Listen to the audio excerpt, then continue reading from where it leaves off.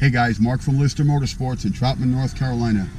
Today I'm going to take a ride in this 76 Cordoba, make a quick little video about it, and just show you guys how smooth this car is. It's pretty amazing. Got a very slight exhaust leak. This hood's about a mile long. Look at this thing. It's amazing. Take it around the block, give it a little run. I just put some gas in it, and I'm finding out the gas gauge does not seem to register properly. So we'll figure out what's going on with that. But this is a fun car to drive. It's got a lot of power. It's got a lot more power than I thought it would have, actually. It's a 360 V8, and as you'll see in a minute, she really takes off. Troutman's getting really built up. There's a lot of traffic here. Just trying to get out. It's pretty much rush hour anyway, so let's pull out.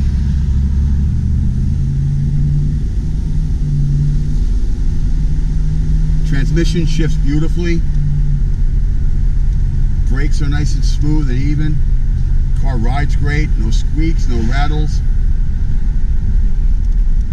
Time capsule. Just incredible. I'm getting all kinds of thumbs up from people and people waving and staring at it. Had a bunch of people around it at the gas station before. It's pretty cool. So please check out my other videos on my website at buyersoutherncar.com, and I can be reached at 704-508-2150. I'm going to make a left here. Get the blinker on if I can. This car has cruise control, which I did not realize. The AC is not blowing cold right now. I believe it is the old system. Oh, that's neat. The blinkers are out. The blinker lights on the fronts of the fenders light up when you're turning. I love that hood ornament.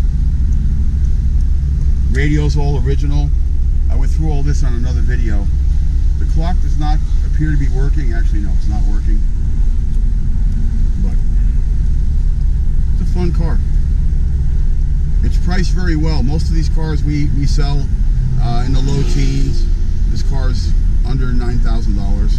Somebody can spend a few bucks on it and just make it a perfect car. 26,000 miles, and you can tell this car has not been driven. Nothing's cracked or worn. Dashboard is perfect.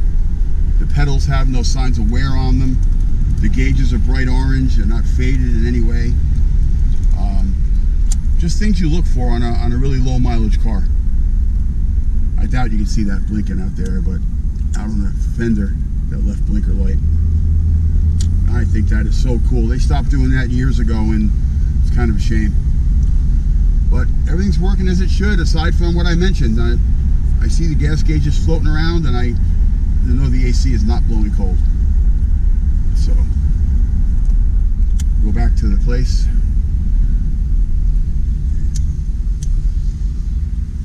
Anyway, if you like what you're looking at, give me a call. We can ship this car anywhere in the world. Thanks for looking, guys. Over and out.